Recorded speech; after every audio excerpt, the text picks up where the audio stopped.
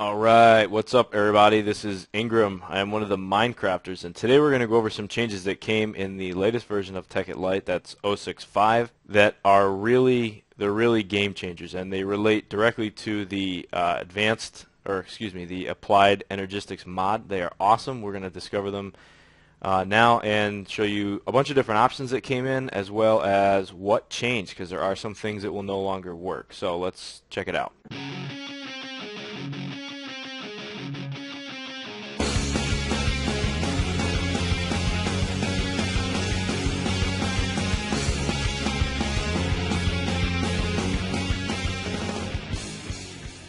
So the first thing you're going to know is that there are two different things that there's actually four of them, and they were in previous versions of Tekkit Lite. They just didn't actually work. It was always available. There was a configuration file that needed to change. So for those of you and those of us who are playing on vanilla Tekkit Lite, we now have the ability to use these recipes. They are literally game changers. I'll explain why in a second, but let's talk about what they are. First, the basic and advanced processor assemblies. We'll show you how to craft those in a minute.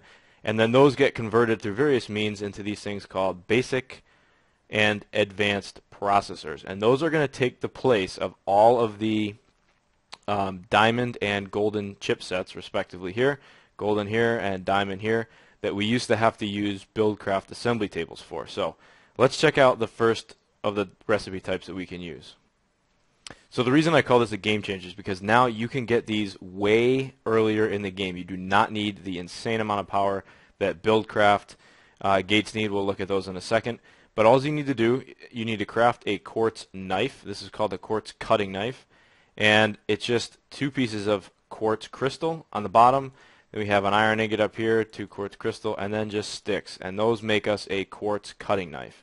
Now that quartz cutting knife will have a durability, but we're going to use it to actually manufacture these different processor assemblies, and I'll show you that in just a second, because before we do those we need to smelt some silicon. And the way that we can do that, silicone would be an E, I guess, so I'm going to say silicon. You take quartz dust, you stick it in any furnace, including the thermal expansion furnace. That'll work as well. All you do, take a quartz dust, put it in there, give it some fuel, boom, converts it to silicon. Then what you're going to do is you're going to take that silicon, and there's two different ways that you can assemble these.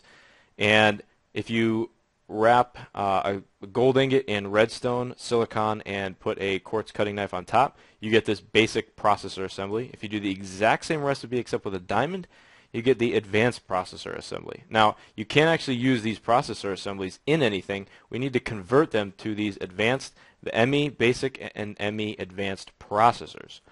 So to do that, you actually have to refine them in a furnace.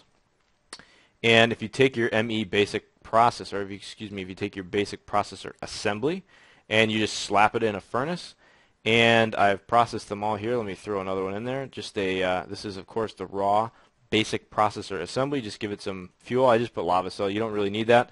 This thing will churn away and turn it into a basic processor. Again, exact same design over here for the diamond chipset. We're just going to take the the advanced processor assembly, smelt it, and that will of course convert it into the ME advanced processor. Now that's the way that you can get it without pretty much using any power at all. I mean, you can see that I've powered this whole setup using charcoal, so that's very low tech, and you can use it to immediately start working. So the other thing is, what do you do if you have already existing diamond and golden chipsets? Is there any solace for all of those of you who spent tons and tons of time getting those things, tons and tons of power getting those things assembled? And the answer is yes, there is. So I have just a couple examples here. I want to illustrate a very key point. You can no longer use those golden chipsets and of course those diamond chipsets. You can no longer use them directly in a recipe. You now need to convert them to one of these ME processor types, either basic or advanced. So for example, the conversion matrix here, the new recipe is as follows. You simply replace the old golden chipset with your new ME basic processor, which thankfully is gold, so it helps to indicate what you're replacing. So if you look at the old recipe, see how we just used the redstone golden chipset? Again, exact same recipe, except now we have to use the ME basic processor.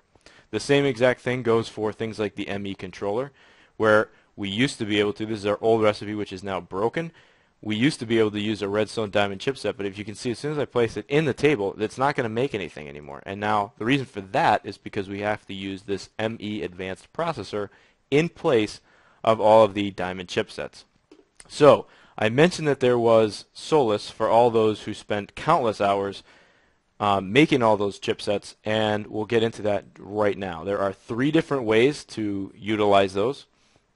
The first is, if you still insist on using an assembly table, this is actually not so much a different way to use your existing chipsets as it is a way to use all the setups that you've already designed. We'll take a look at Ovidius' setup right now, and you can see that he has, I think there's over 100 lasers in here, and these things are all hammering down into this these few tables here to actually crank these things out big time. So we're going to take a look at how he can still use those assembly tables to make all that stuff. So if we look here, it requires 60,000 millijoules per basic processor and 100,000 millijoules for advanced processor. The recipes are actually kind of simple. It's just silicon again, some redstone, some gold to make your basic processor. And if I show this here, here's the energy requirements and all that.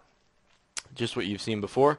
The assembly table is the exact same recipe, except this time instead of a gold ingot, we're going to use a diamond, and that will give us the ME advanced processor. Now, if you already have existing chipsets, and for example, maybe you're using the factorization mod, you can simply use a mixer, and these kind of have a cool graphic.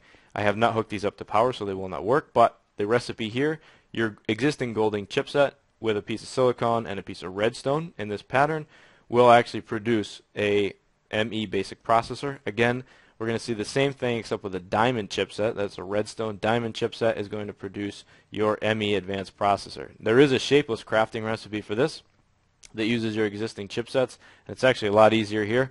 I don't know why you'd use any of these other options if you have these shapeless ones, but you have a redstone golden chipset, redstone, silicon in this pattern, and again, diamond chipset, redstone, and silicon in that pattern give you your basic and advanced processors respectively. So there you go. This is a lot easier. If you notice and remember from our previous tutorials, there was a lot of manufacturing that had to go on with all these lasers. You saw Ovidius' insane laser setup. We had showed you ours previously, but then Chief Diesel blew it up with a nuke, so we can't show you that anymore. But there was a lot of, look at all this power that you just needed tons and tons of power, and it really limited your ability to get into Applied Energistics earlier on in the game. Now, thanks to these changes that have come in from Tekkit Lite 0.6.5, we can actually get these, as you can see here, as soon as we get charcoal and as soon as we get enough diamonds to start wasting them on all these chipsets, and then of course you need the quartz, but you can get to these a lot easier. You don't need any of the assembly tables, obsidian, diamond, tons of stuff, tons of MJ that you needed to get those going. So that's no longer needed. You can get into Applied Energistics a lot easier. You can even use the things that you've already spent all that time doing.